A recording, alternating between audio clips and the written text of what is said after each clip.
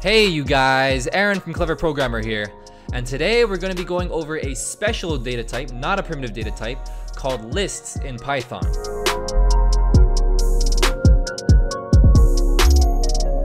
Alright, so I'm in Replit here, okay?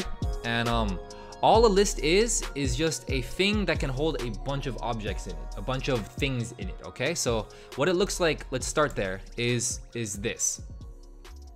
Let's just put a list of numbers, okay? 1, 2, 3, very simple. So this here is a list. If it's enclosed in brackets and everything is and there's things in here separated by commas, then this is considered a list.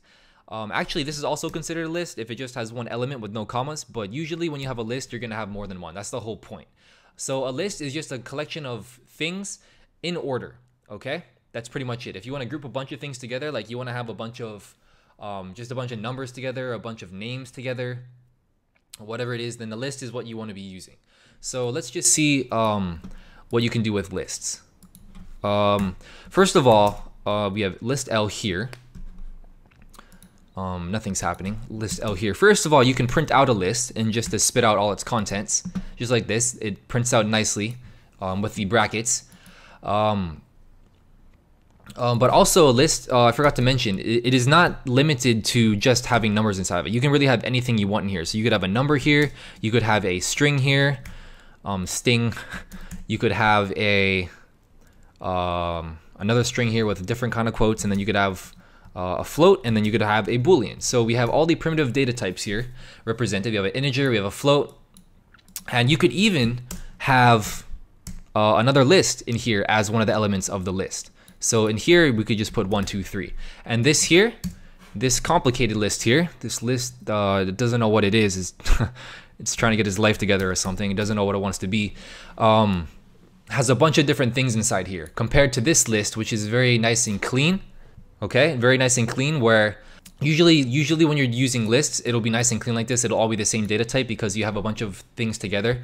You wouldn't have it messy like this, but you can do this if you want. If you want to have a bunch of different data types. These are both equally valid lists in Python, okay?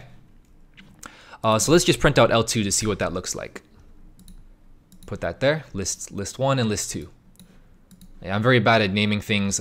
Kazi is probably gonna hate me for this. but as you can see, the list printed out here just fine. So this list here is exactly the same as this list that I wrote out, including this sublist. Okay, so also what you can do with lists is, let's just go back to list 1. List 1 here, yeah. You can index into them just like you can index into a string.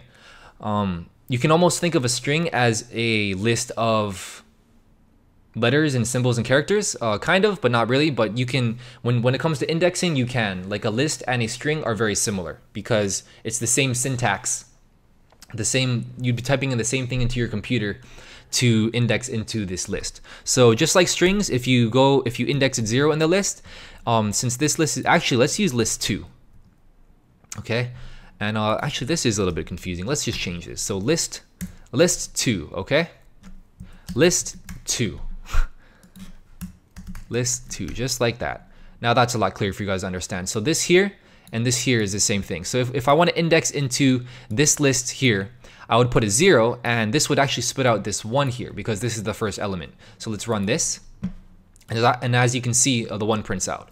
Now let me just copy and paste this so you can see what's going on with all the other elements. So if I wanted to print out the second element, the third element, the fourth element, or the fifth element, and I run this, you're gonna see all of these print out on separate lines because I'm printing them out each separately. Okay, so you can see, I guess I missed this last one here. Let me just pop that in there so you can see what that looks like.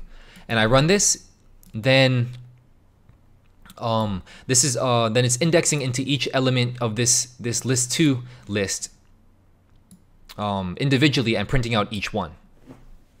So list is very useful for holding things together, but sometimes you need to actually do operations on lists. So that's also something you can do in Python.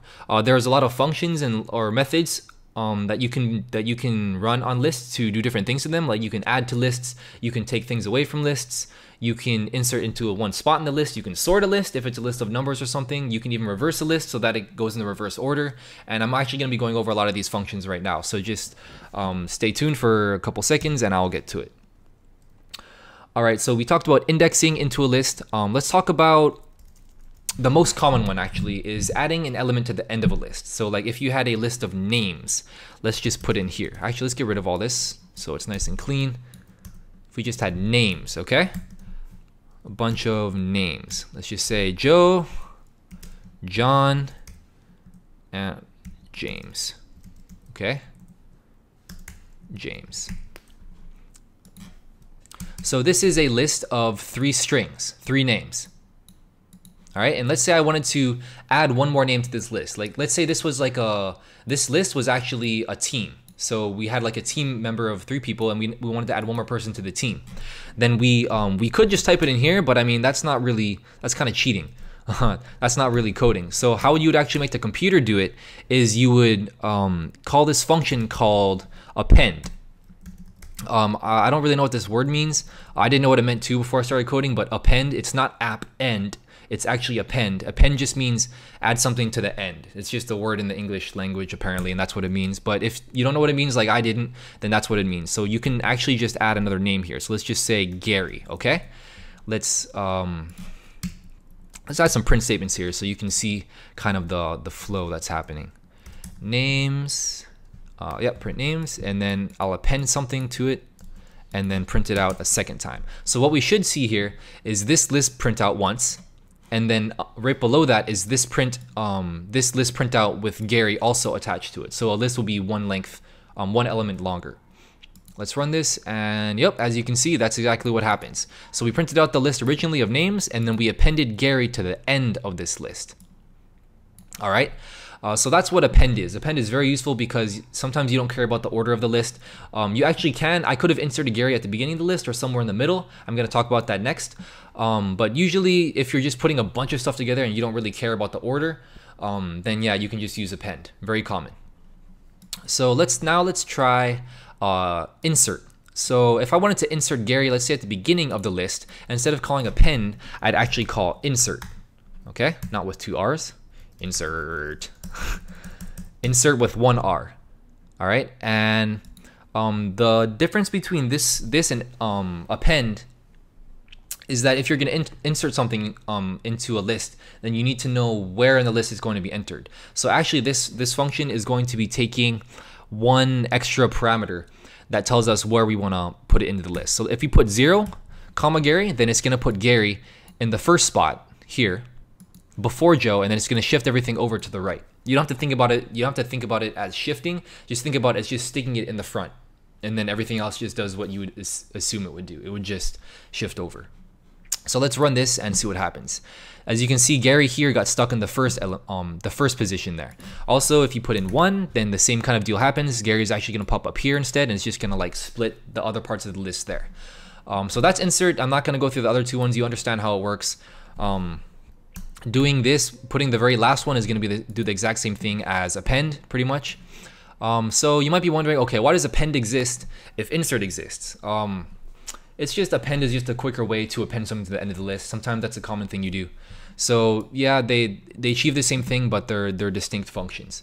So some other cool things you can do with lists is you can also remove elements. So if I want to remove Gary, actually no, Gary's not even in here. So if we have this list of names here again, Joe, John, and James, and then I'm gonna print it, and then I want to remove something from there, then what you have to do is actually put in the name. So this would actually remove Joe from the list, okay? Or if I put this, then this would actually remove John from the list. This is case sensitive, I believe. So if I put a capital John, then this John would actually stay in.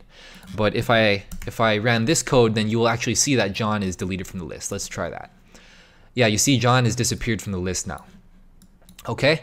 Some other things you can do are sort lists and even reverse lists. So let's do reverse because sorting a list of names, I guess that would make sense. You could probably alphabetize it. I don't know if there's a function for alphabetizing that.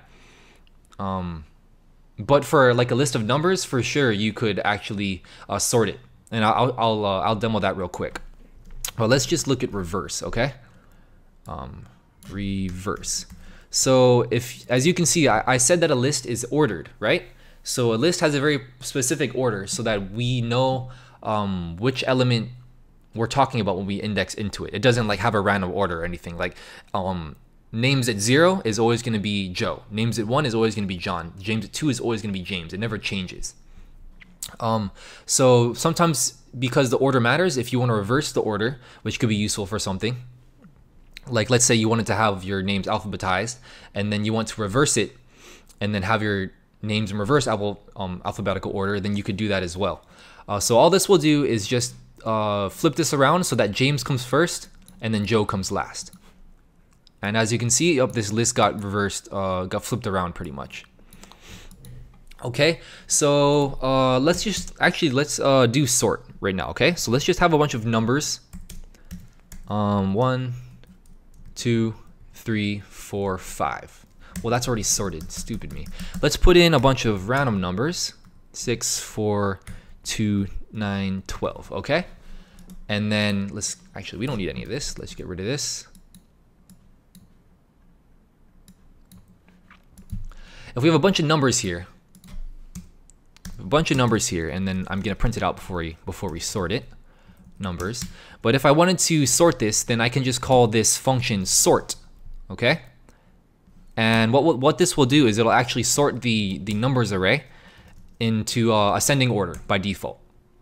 If you wanted to get it in decreasing order, you could sort it and then reverse it. So you can actually chain these functions together to do cool things like that. What am I printing out? Numbers printing out. That's what I was doing.